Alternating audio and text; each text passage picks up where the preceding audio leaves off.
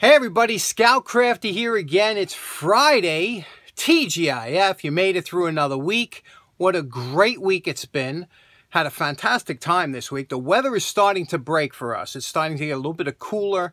I'm loving it. Every day that the nights are in the 60s and the days are in, not quite 90, so it's very nice. The heat, when it's hot, I don't want to do anything, but it's beautiful out. So we got a couple things to do today. I got a project I have to take care of for my girlfriend, a gnome.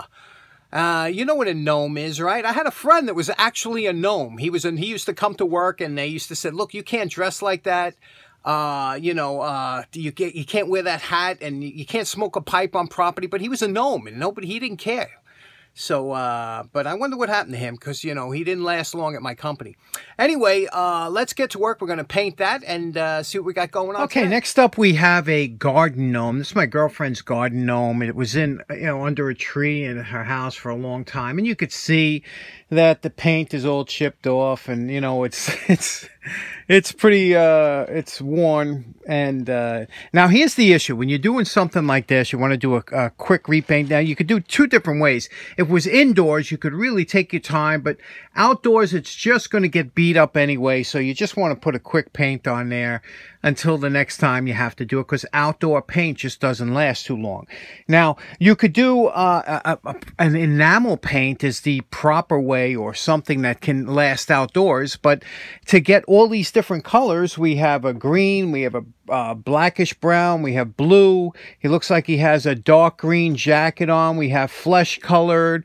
We have some silver, some red and red, white and blue for the eyes. So there's a bunch of different colors. To go out and buy that in enamel paint, it would cost you a lot of money. Now, I have a paint kit of acrylic paint, and I'll show you what that looks like. And now that's what we're going to hit it with. Now, the best way to do it is actually to scrub the whole thing down, which I did, to make sure there's no dirt or flaking or anything like that, and then to prime it with some kind of primer paint. But because we're going to try and match some of the colors, we'll just go over it with a couple coats of the acrylic. Now I'm going to use I have some white acrylic paint that I'm going to go over, and I'm just going to hit some of the white areas you can see here with a brush, and you can see you're just going to fill in here. We'll fill in the colored areas later on, but to see here, you see how this covers very nicely, and you can always give it a second coat if you have to, and you don't have to worry about putting it on too thick, but you can see how that does a nice job in covering up.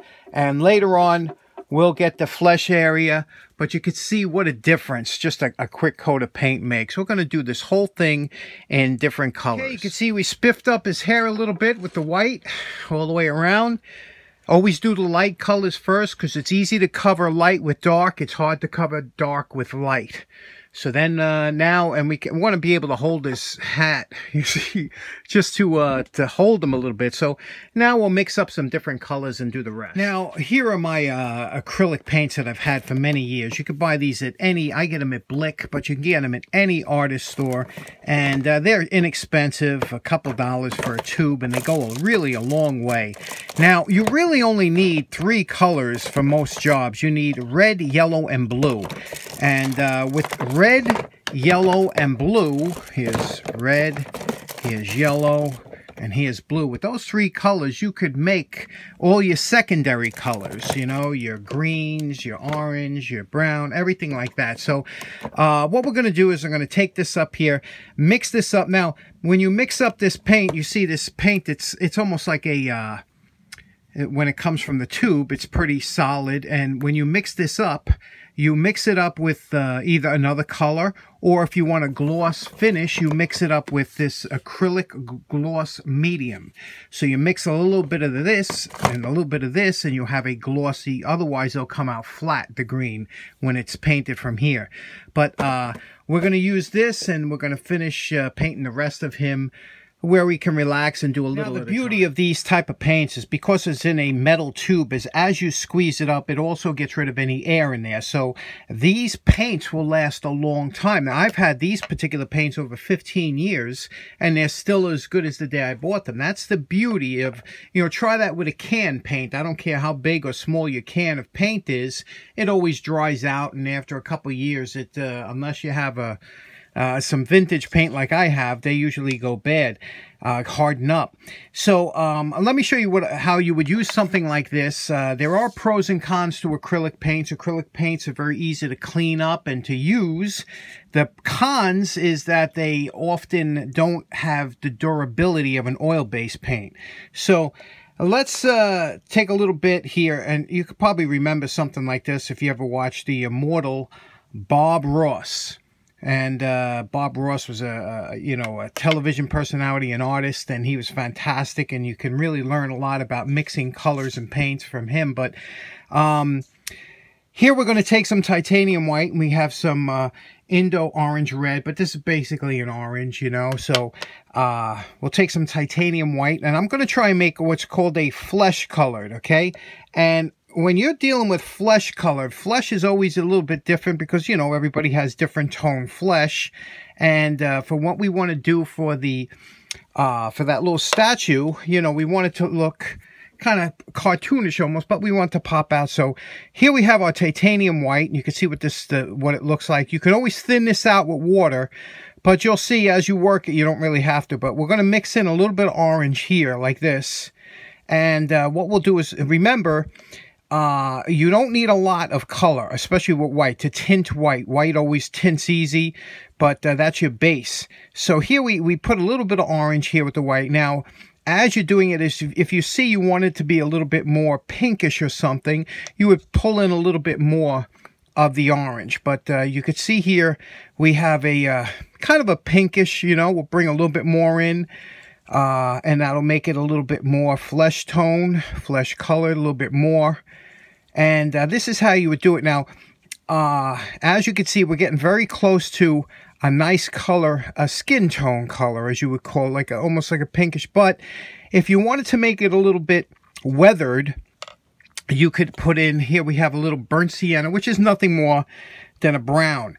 Now, you got to be very careful with the dark colors, like your burnt siennas or your browns or your blacks or anything that's dark, because that will tint your paint very quickly. So what you do is you bring a little bit of corner of that. You see, we don't have much, and mix that in there, and that'll darken it up very quickly, you know. And then you could bring a little bit more. It's always easy to bring a little bit more in, but if you put too much in, you're SOL. So here we go. We have a nice, this is a pretty nice flesh color here.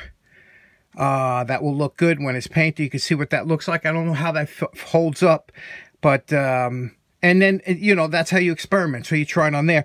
Then you can always do a little bit more if you want to be a little bit darker, you know, to see that. A little bit more orange. You could put a little red in there. But this is how you get your color. So when you get something that you're happy with, that's your skin tone for whatever you were going to use it for. Next up, I got a quick story to tell about mixing those paints. And the reason I know that they're over 15 years old, those paints, is because 10 years ago, my neighbor who got me the job at the bus company, I used to work for the parks department before the bus company, and he got me the job, and his wife was responsible for, you know, telling him to get the application for me, and I always appreciate it. So every Christmas since then, for 40 years now, I've been going over their house every Christmas and giving them a gift to thank them for getting me the job. And they're great people, and he just passed away a few years ago, but I still see the wife and the son, and we have a nice time over there every Christmas. But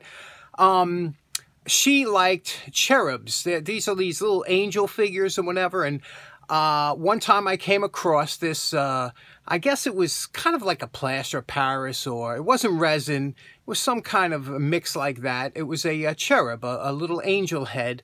And I bought it for her. And I was looking at it and I was like, you know, I would love to color this thing, you know. And this was rough because this was her Christmas gift, and it was getting close to Christmas. And if I tried to paint it and it didn't come out right, I would have to toss the thing and come up with another gift. So I wound up painting it. I actually liked it. Now, I don't know what you might think. You might like it plain white, whatever, but I painted it. She loved it. I did wind up changing the ribbon from a red to a gold. But other than that, I painted it, and that's, you know, that's the way they look. That's the way they were painted years ago, those cherubs. You know, that's the color. They were very kind of brightish colors. Anyway, Let me know what you think about that. Now, you know my favorite part. Remember what this garden gnome looked like before we started?